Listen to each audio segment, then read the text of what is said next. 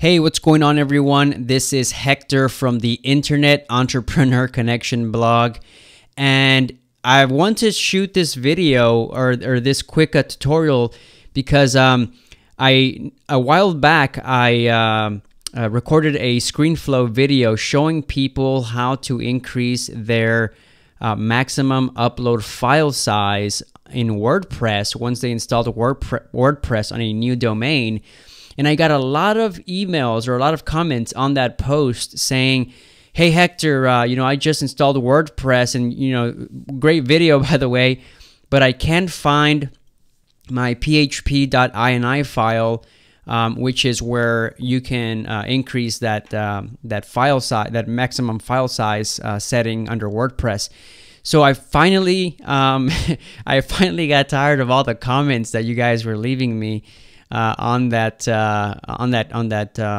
video, not because I got tired of your comments, but just because I got tired of people struggling with this.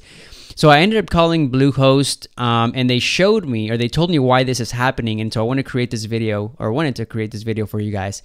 So that issue where your PHP.INI file is not populating is probably because either you have a new domain, or you just haven't set this up yet. And I don't remember having to do this myself, but for some reason my PHP.INI file was already populated. So if you're having issues with this file, not seeing it under the file manager, what you want to do is scroll to the bottom until you come across this here, which says Software and Services, this section here, and you're gonna click on PHP config. After you click on PHP config, select this PHP 5.4 single PHP.INI and click save. Once you click save, you will automatically have a new PHP.INI file populated for all of your domains and subdomains in your account. So this should fix the problem. I've gotten a guarantee from the guys over at Bluehost that this will fix that problem.